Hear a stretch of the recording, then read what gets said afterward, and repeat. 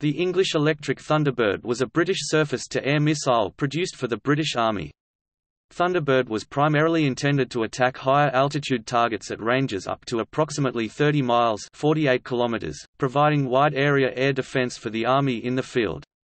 Double-A guns were still used for lower altitude threats. Thunderbird entered service in 1959 and underwent a major mid-life upgrade to Thunderbird II in 1966, before being slowly phased out by 1977. Ex-Army Thunderbirds were also operated by the Royal Saudi Air Force after 1967. Thunderbird had performance similar to other semi-portable missiles like the US MIM-23 Hawk and fully mobile Soviet 2K-11 Krug, although it predates both of these systems. After its mid-life upgrades, which shared several components with the RAF's Bristol Bloodhound, Thunderbird featured a continuous wave radar semi-active homing system that was highly resistant to radar jamming and deception, and was able to track targets even at very low altitudes. Thunderbird was the Army's only heavy anti-aircraft missile.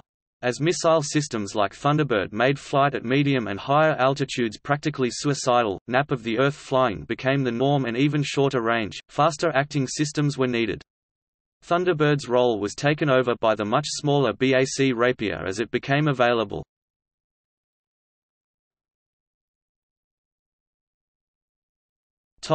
History.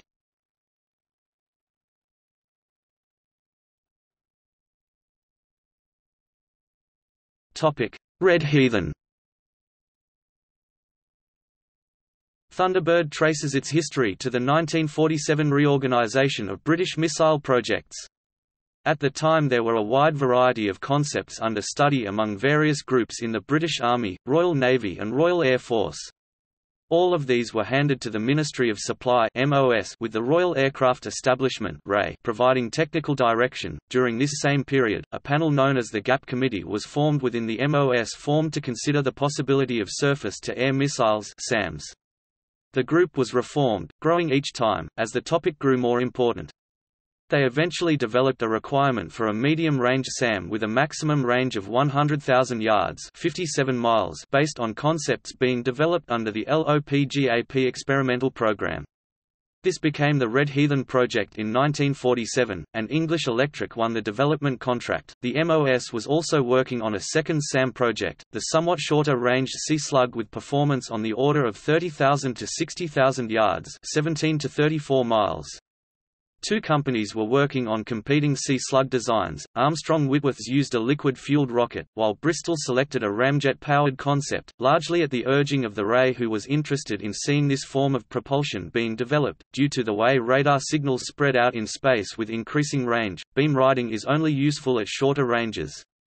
A paper produced by the RAE suggested that there was no way Red Heathen's requirements could be met by beam riding systems.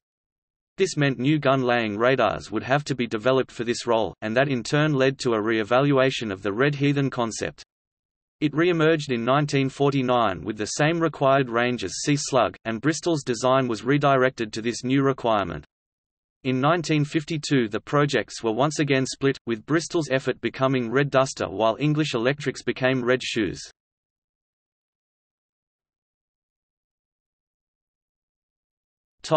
The stage plan. The Thunderbird originated in a proposal to English Electric in 1949 to develop a missile to provide ground-based air defence to the British Army in the field. As such, it was intended to replace the 3.7-inch heavy anti-aircraft gun that fulfilled this role during World War II. Like the 3.7, the new missile would be operated by the Royal Artillery. English Electric created a guided weapons division to work on the project. While the project was starting, the Ministry of Supply (MOS) began work on what would become known as the stage plan, which envisioned a multi-stage program to provide an integrated air defense network including new radars, interceptor aircraft, and missiles. As the missiles were the least understood technology, the MOS decided to implement their deployment in two stages. Stage 1 called for missiles with a range of only 20 miles with capabilities against subsonic or low supersonic attacking aircraft, which were assumed to be at medium or high altitudes. The Stage 1 missile would be used to protect the V-bomber bases in the UK, as well as the British Army in the field. The Stage 1 missile would be later replaced with a much higher performance and longer range Stage 2 system in the 1960s, based on the Green Sparkler missile. The Stage 2 missile was to have greatly increased range, speed and altitude capabilities. 2 entries were accepted for the original Stage 1 proposal, English Electric's existing project under the name Red Shoes and Bristol's Red Duster. The 2 systems were very similar in design and performance, with the Bristol model differing primarily by offering somewhat longer range at the cost of being less mobile.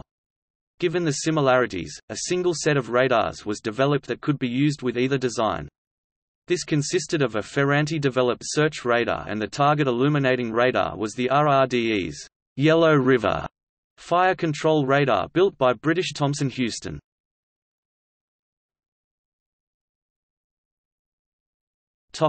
Development. EE's design quickly developed into a fairly simple cylindrical fuselage with an ogive nose cone, 4 cropped delta wings just behind the middle point of the fuselage, and 4 smaller control surfaces at the rear, in line with the mid-mounted wings. The fuselage had a slight boat tail narrowing at the extreme rear under the control surfaces. The sustainer was to be a liquid fuel rocket developed for the missile, and was launched by 4 large Gosling solid fuel rocket boosters lying between the control surfaces and wings. The boosters featured a single oversized fin of their own, and are particularly easy to spot due to a small flat surface at the end of every fin. This surface provided an outward drag component that helped pull the booster away from the main body when released, helped by the booster's asymmetrical nose cone. Guidance was via semi-active radar homing, the Ferranti Type 83 Yellow River pulsed radar serving both as an acquisition and illumination system. The same radar was used with the competing Red Duster. The test program used development vehicles D1 to D4. D1 and D2 established some of the basic configuration issues, whilst D3 and D4 were used to test the aerodynamics of the design. The Army rejected the idea of using a liquid fuel rocket because of the difficulty in handling the highly reactive fuel in the field, so a solid rocket sustainer had to be chosen instead. Several different models of sustainer were tried, most of them known as the Luton Test Vehicle, or LTV. While testing of the Red Shoes was underway, the competition in the form of Red Duster was also entering testing. Red Duster demonstrated several serious problems, and the Army ended any interest in it. In the end, the Red Duster problems were sorted out fairly quickly, and it entered service slightly before Red Shoes, as the Bristol Bloodhound Mk.I. The production Red Shoes missile was officially named Thunderbird. It entered service in 1959 and equipped 36 and 37 Heavy Air Defence Regiments, Royal Artillery. It was the first British-designed and produced missile to go into service with the British Army.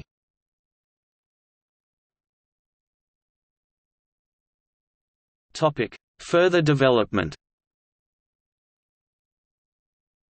While development of the Stage 1 missiles was still ongoing, work on the Stage 2 systems was proving to be too far in advance of the state-of-the-art to realistically enter service while the Red Duster and Red Shoes were still useful. In the meantime, advances in radar technology were proceeding rapidly, so it was decided to produce interim designs using new continuous wave radars which would dramatically improve the performance of the existing missiles. In the case of the Thunderbird, the Stage 1.5 design utilized the new Type 86 Indigo corkscrew radar. As this was developed, it changed names several times, becoming Green Flax, and after some paperwork with that name on it was lost and assumed compromised Yellow Temple. In service it was known as Radar AD number 10 Fire Control. The new radar greatly improved performance against low-level targets, as well as providing considerably better performance against electronic countermeasures. To support Thunderbird operations in the field, the regiments were equipped with the new radar AD number 11 Tactical Control, usually called Big Ears, and radar AD number 12 Height Finder, usually called Noddy radar, giving them a longer range surveillance system. These radars were also known to Marconi as the S-303 and S-404, or to the RAF as Type 88 and Type 89. After leaving Army service in 1977, they were turned over to the RAF, who used them for tactical control. Several changes to the basic missile were undertaken as well. Although the size remained the same, the new version featured much larger boosters, mid-mounted wings with sweep on the front and back, and a new nose cone with a much higher fineness ratio.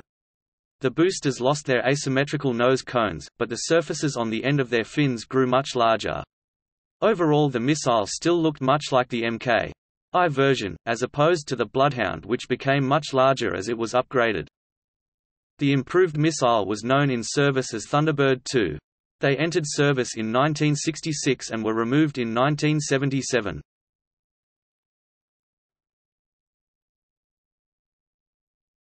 Topic: Operators.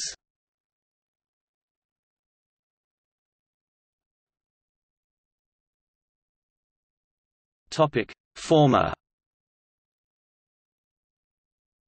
United Kingdom, British Army, Finland. Finnish Army. Planned purchase of either Thunderbird or Bloodhound was eventually cancelled, but only after deactivated training missiles had been delivered in the late 1960s. These were used in the training role until 1979. Saudi Arabia. Royal Saudi Air Force 37 second-hand Thunderbird I missiles purchased in 1967. Topic: Potential. Negotiations were also held with Libya and Zambia.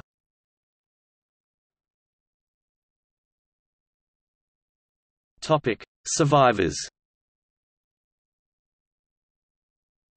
Thunderbird remains a popular museum item in the UK. One of the missiles is now displayed outside the Midland Air Museum, Warwickshire, England. Another example on a launcher is displayed in the Royal Artillery Museum, Woolwich, England. A Thunderbird Mk1 is also on display at the National Museum of Flight located at East Fortune, just outside Edinburgh, Scotland. http://www.nms.ac.uk/our_museums/museum_of_flight.aspx. A Thunderbird is also stationed outside the Combined Services Military Museum at Malden in Essex. Two of the Finnish missiles survive. One missile is located in Museo Militaria, Hämeenlinna, another in the Anti-Aircraft Museum, Tuusula.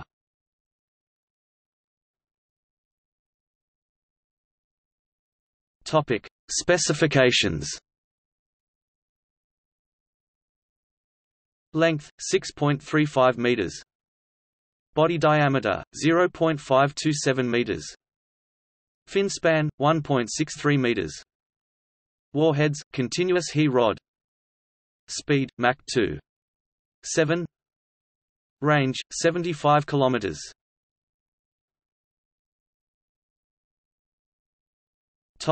See also: